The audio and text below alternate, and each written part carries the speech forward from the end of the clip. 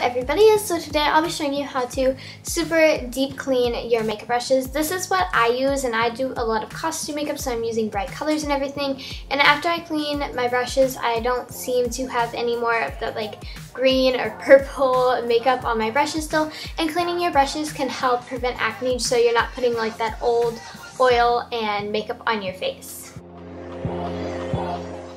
Do you know which brushes you clean from side to side and the ones that you go in circular motions with? The one that actually doesn't have a dent on the barrel, you go in circular motions. And the one that does have a dent right before the brush bristles, you go side to side.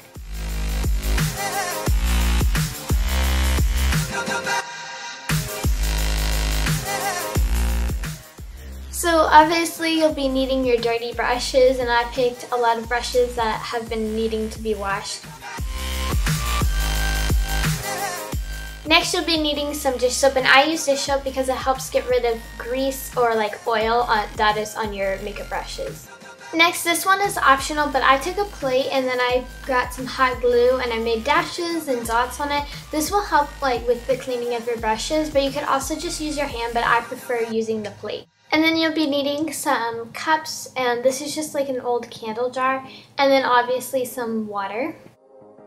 For cleaning the brushes, for ones that are rounded, I just like to go in circular motions until there's no more makeup coming out of the brush. This way I know that it is clean, and of course I will empty out the water just to make sure that I know that there is no more makeup in there. And then I'm just showing some examples. For angled brushes, I just like to go in one position so you don't end up like messing up the angle, because that has happened to me and it's quite frustrating. After I'm done completely cleaning the makeup brushes, I like to put all the brushes into a cup of completely clean water and then just kind of stir up all the brushes. And when I pour it out, I'll be able to see if there is any makeup residue that's in there. And as you can see from this shot, it's all clean. For getting the soap out of the brushes, I just pretty much do it just like I was cleaning it, and then kind of squeeze in the brush so I can see if there's any soap left in there. And then of course I just dry the brushes off.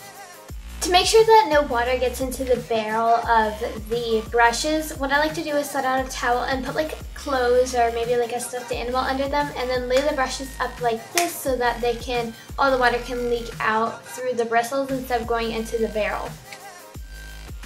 Alright guys, so that is how I clean my brushes, and comment down below if you guys want me to do a DIY on how I do that like cleaning plate thing, and also leave video requests down below for 2014. I can't believe that, I almost said the world's about to end. I can't believe that 2013 is about to end. But anyway, please make sure to subscribe, like this video, and comment down below, and I will see you guys next time. Bye!